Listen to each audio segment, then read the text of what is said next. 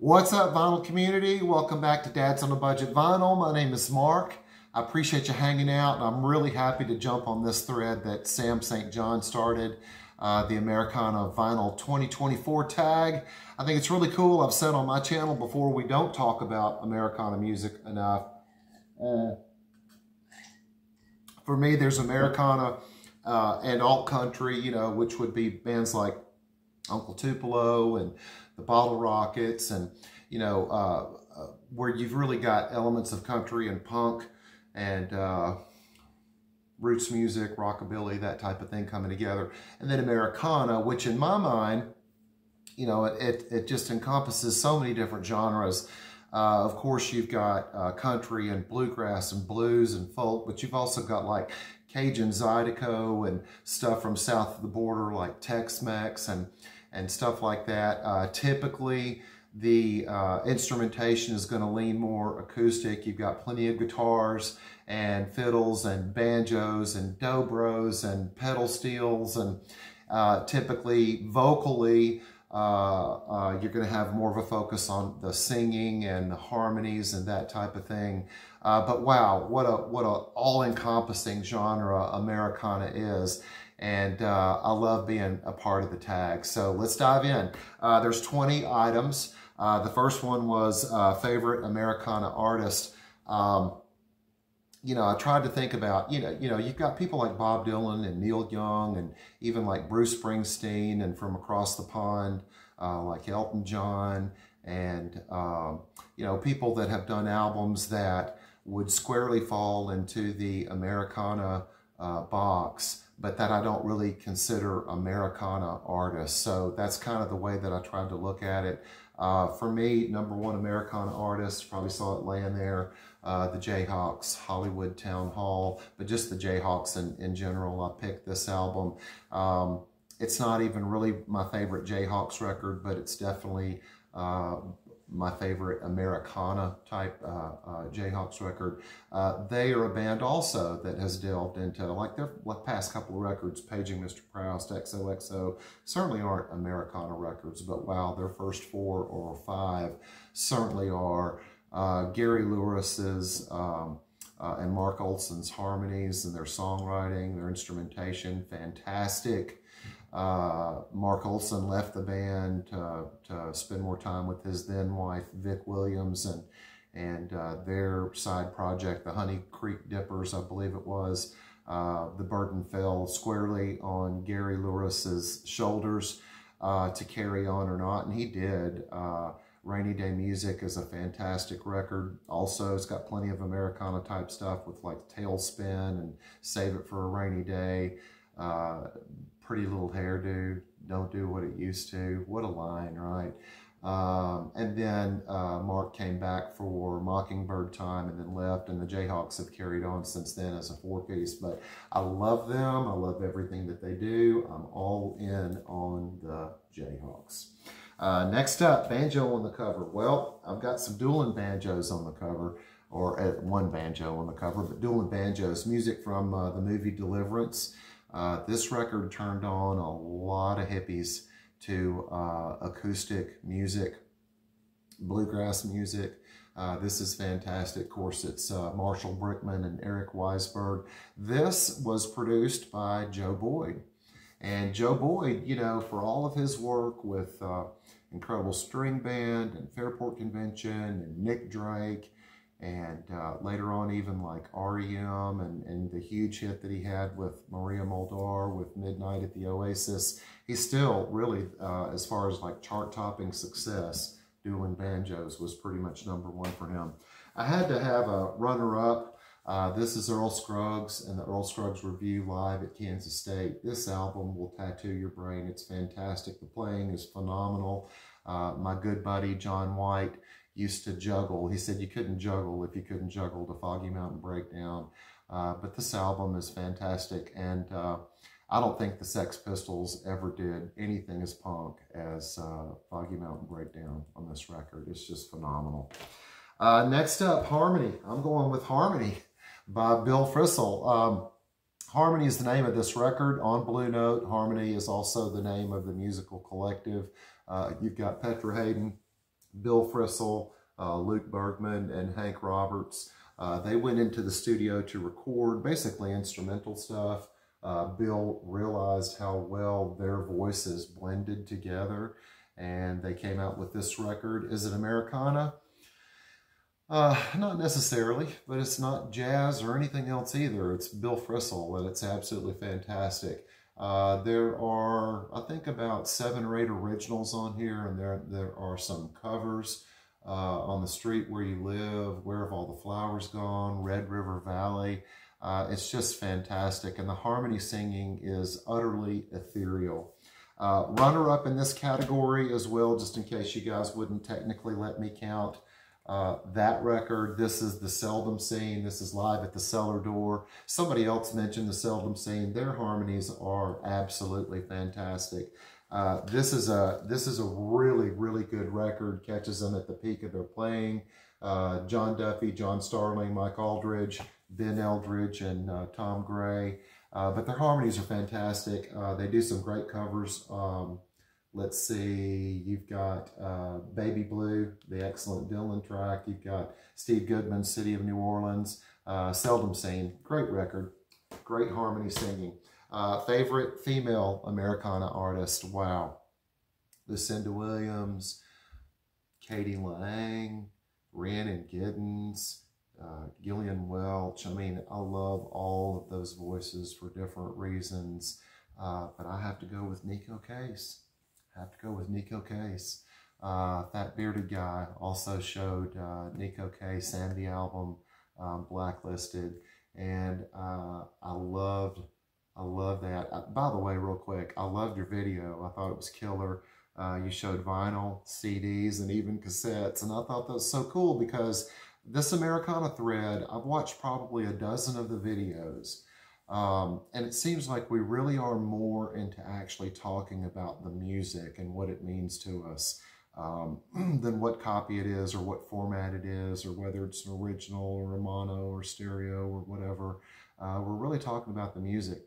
I got a Paste magazine music comp that had Deep Red Bells on it, and I could not believe it. I listened to it probably 5 or 6 times easy in a row, and that song went on a lot of mixtapes that I made there for a while. That song is on this record. Along with Nico, you've also got Hal Gelb from Giant Sand.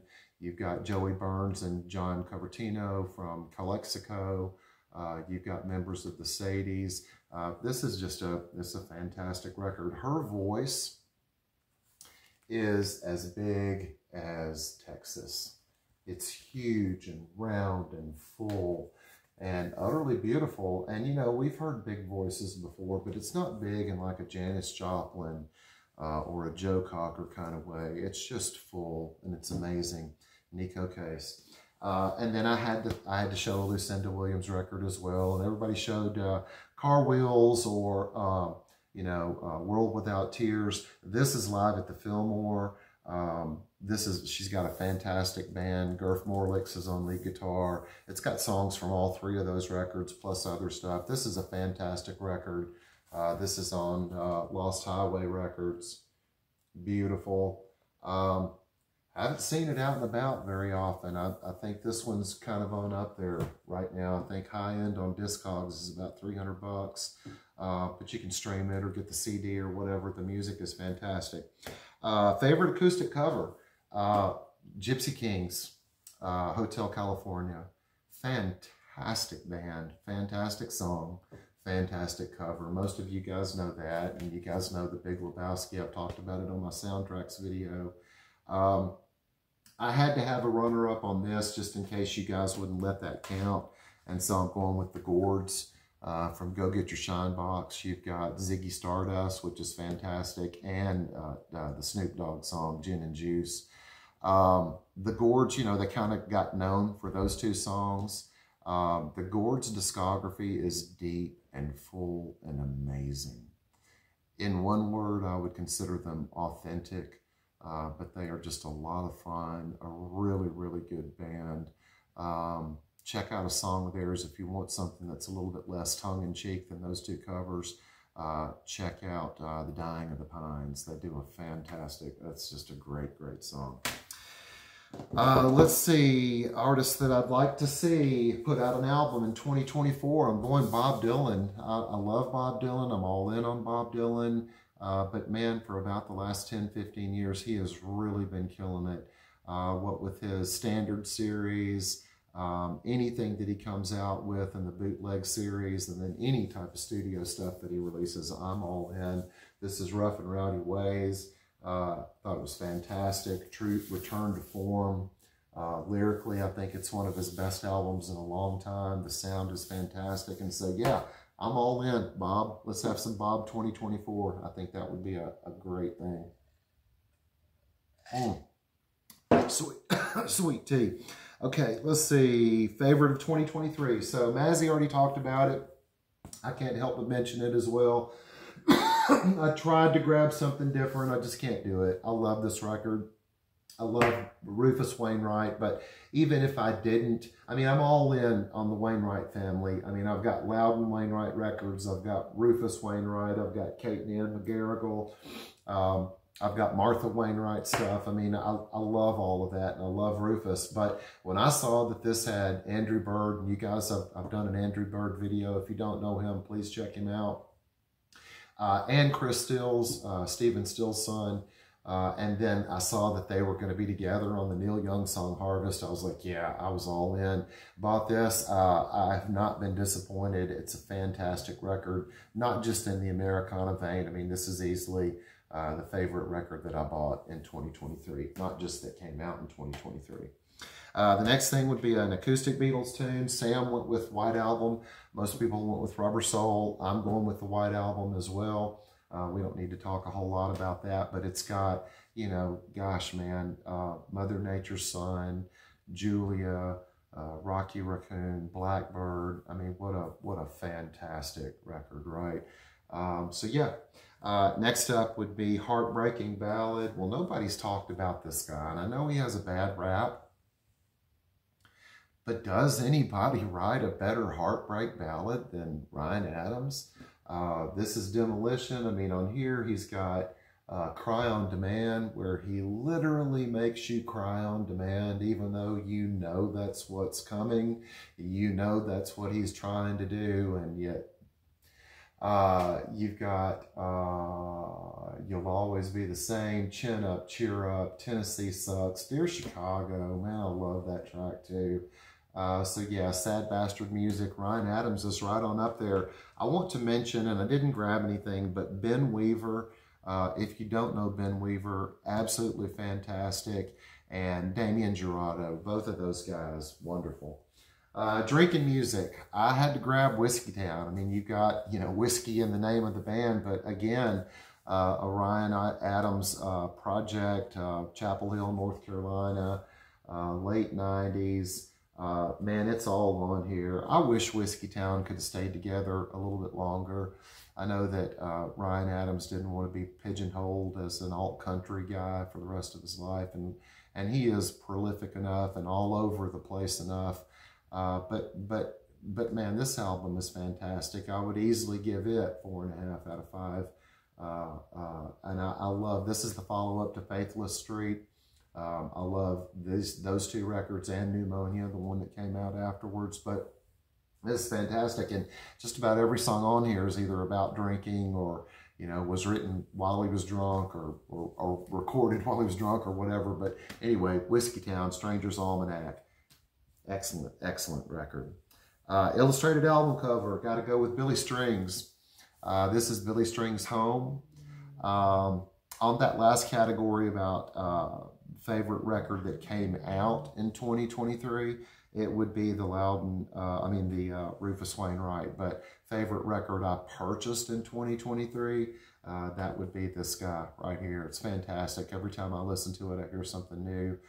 Guitar playing, acoustic guitar playing, Prodigy, flat picking, arpeggios, everything, string bending, the whole 9 yards. It's all on here. It's a great record. Billy Strings. Missed him live last year. Can't wait to get another chance. Acoustic from a non-acoustic band or artist. This one was weird for me, and I almost did what everybody else did, which was hop on the MTV Unplugged train. Even started to pull Soundgarden's Down on the Upside because they use a banjo on Ty Cobb and they use a National Steel on Burden in My Hand. But I had to go also with Elvis Costello. He's not someone that I would typically think of as being Americana or acoustic. And yet here he is, T-Bone Burnett produced. And of course, you know, Elvis had done, you know, the country covers album, Almost Blue, and several different things that would fall into the Americana category. Someone else mentioned King of America, which is fantastic as well. But man, when I heard Down Among the Wine and Spirits on this record, I was slayed. I was hooked. I was like, man, that's fantastic. Bought it first on CD and then sought out the vinyl. But the reworking of Complicated Shadows on this record is fantastic. She Handed Me Her Mirror, How Deep Is the Red, Sulphur to Sugarcane, Red Cotton. This is just it's a fantastic record. And when I see Elvis Costello rankings, this one's not usually too high. It's usually like middle of the pack, and I don't really get that. I think it's a great record. Maybe it's a little bit of T-Bone Burnett overkill, backlash. I'm not sure, but I think it's fantastic. Elvis Costello, Sulphur to Sugarcane. Okay, supergroup. Well, I'm going with the original American supergroup. Crosby, Stills, Nash and Young. That's not an Americana record. Well, man, you know, you've got Stephen Stills in his Confederate general's uniform. You've got plantation owner Neil Young, both of them from Buffalo Springfield. You've got Greg Reeves dressed up as a hip Indian cowboy, I guess. You've got farm peasant worker Graham Nash from the Hollies. You've got David Crosby from the Byrds with his buckskin, you know, frontiersman outfit on.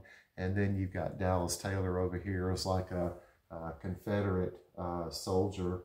But yeah, and Americana, so Country Girl is one of my favorite Americana tracks of all time with the three movements. And then you've also got Helpless, which is fantastic.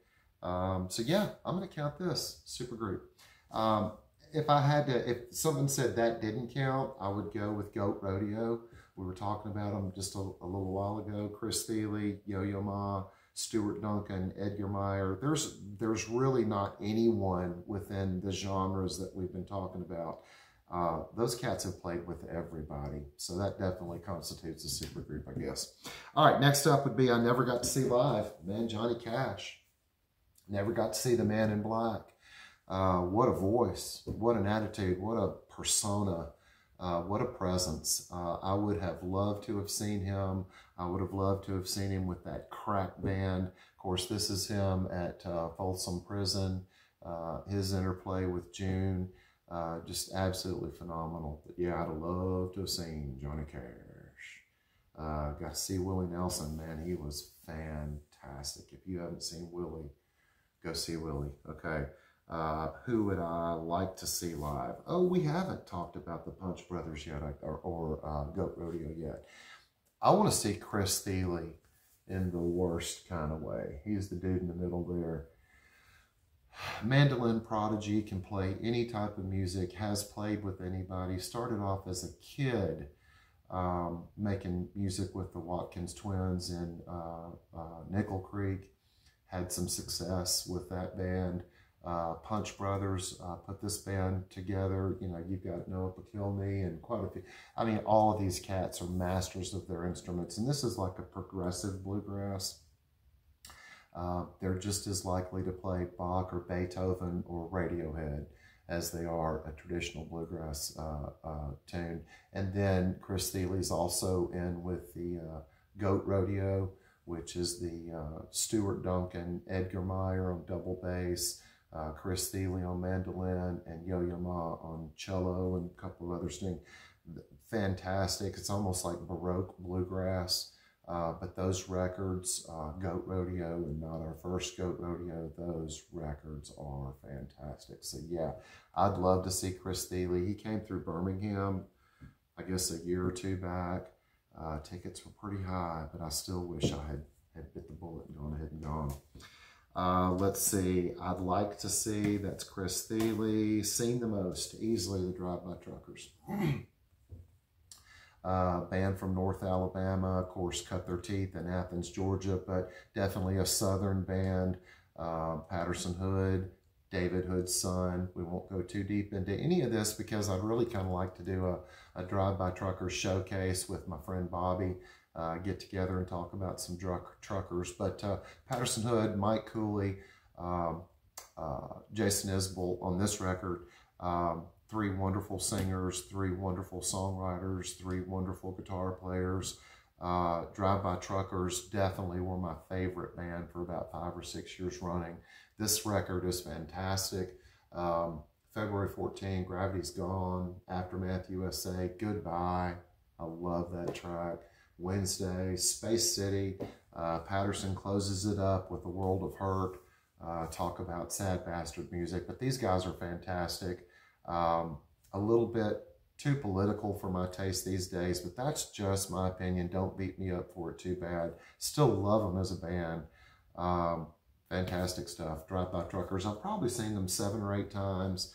I've seen Patterson 2 or 3 times solo, and I've seen Mike solo. So, and of course, yeah, anyway, Drive-By Truckers, fantastic.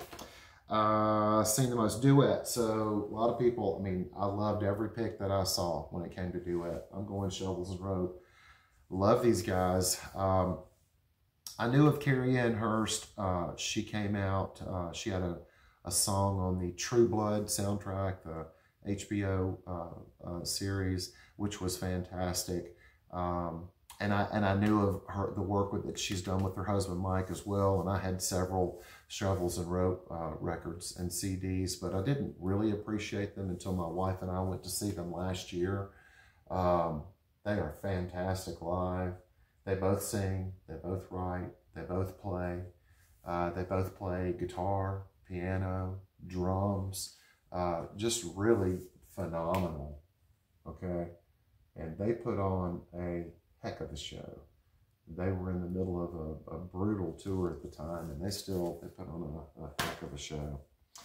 5 lesser known artists, okay? So, man, I tried to whittle it down, so I'm gonna mow through these pretty quick. We talked about the Avett Brothers. This is emotionalism. I love the Avett Brothers. I probably burned myself out on them because I love them so much when I first heard them. I've seen them live 2 or 3 times.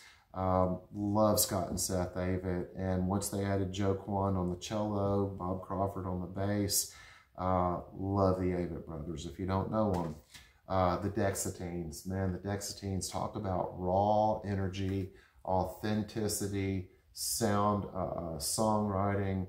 They are absolutely phenomenal.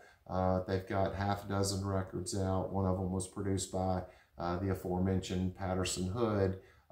This is my favorite. This has Naked Ground, Neil Armstrong, Downtown, Maker's Mound, and one of my favorite Dexatine tracks, Outside the Loop. This is a great record. If you don't know the Dexatines, check them out. How about the Scud Mountain Boys? This is Massachusetts.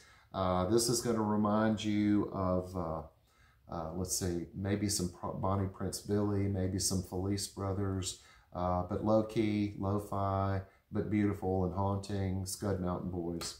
Bird Dog, kind of the same, kind of more of the same, a little bit more desert noir, but this is a phenomenal record as well. Next up would be the Bad Livers. Don't Let the Name Fool You. I know with a name like the Bad Livers and a look like that, they're not meant to be taken too seriously, but boy, can these cats play. And I mean, kind of like the Gourds, kind of like, you know, authentic hillbilly, but absolutely wonderful performers. If you play guitar and you're a fan of anyone from like John Fahey to Tony Rice, or just any one of those cats, hard-picked, flat-picked guitar, fast, furious, accurate, killer, brand new hat. Check out the Bad Livers brand new hat. Next up, you've got Mara. Let's Cut the Crap and Go Hook Up. I love the name of that record. There's a song on here called Formula, Cola, and Dollar Draft. That's a fantastic record, and these guys are great. And then last but not least, Nadine. Nadine, it's hard to describe them. Little bit like the fabulous Canadian band Blue Rodeo. Closer is a great opener. Out on a Limb is almost like a long-lost Neil Young song. But these guys are fantastic. And if you don't know them, check out Nadine, okay? The last item is first Americana album I owned. And it depends on how we're looking at it, right? It could have been the Byrds, it could have been Buffalo Springfield, could have been Nashville Skyline, could have been John Wesley Harding. I mean, it wasn't called Americana then, but those records, they all have songs at least, and records that fall squarely into the Americana category. I think the first record that I went and sought out that wasn't rock or prog or jazz or folk or something like that would have been this record right here. And what a great note to go out on. This is John Hartford's Aeroplane. This is progressive bluegrass. I guess the term that we came up with for it would be newgrass.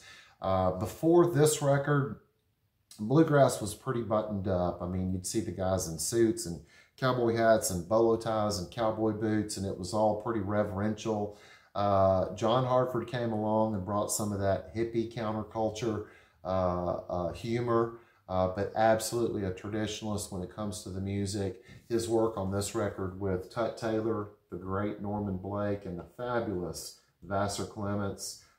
This has to be probably the first Americana record that I ever purchased, and remains to this day one of my favorites.